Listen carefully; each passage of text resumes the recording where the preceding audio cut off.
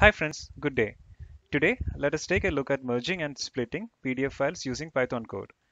Thinking outside coding, there are many options available now to split and merge PDF files.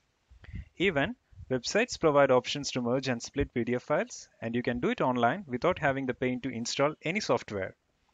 When trying something online, please take extra caution of submitting your document to a website. Let's leave that aside. This is a solution that you can create on your own and impress your friends. For installing and start writing your first program in Python, please check our previous videos. The link is provided in the description below. You are now looking at the complete code of merging PDF files. Let's get into some details. The highlighted code takes care of importing the required modules for PDF usage and directory listing. You may face errors if these packages are not previously installed in your system. Please refer our previous videos for details on the same. Line number 4 initializes the input folder where the list of PDF files to be merged will be stored. This is the input folder and there are 3 files in that.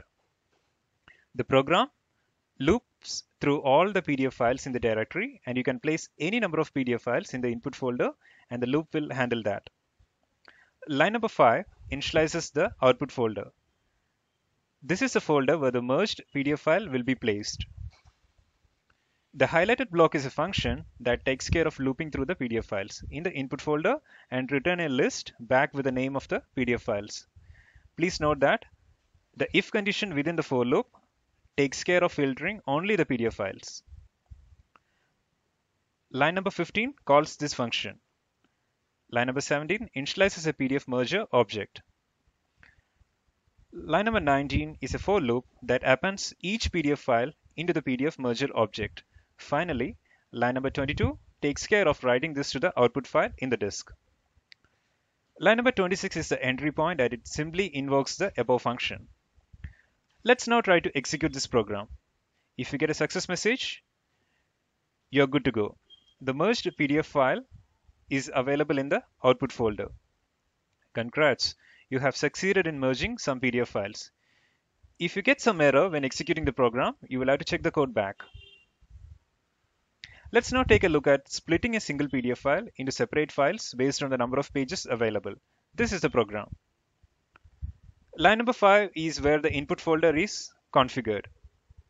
This is a folder and the input file to split is present in the folder.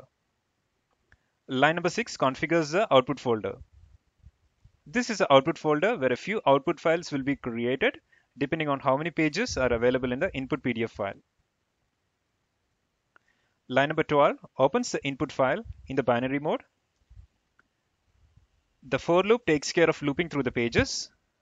For each page available, a new writer object is created and the current page is added and finally returned to a separate file to the disk. Line number 29 simply invokes the above function and that's the entry point. Let's execute this program. If you get some error when executing the program, you will have to check the code.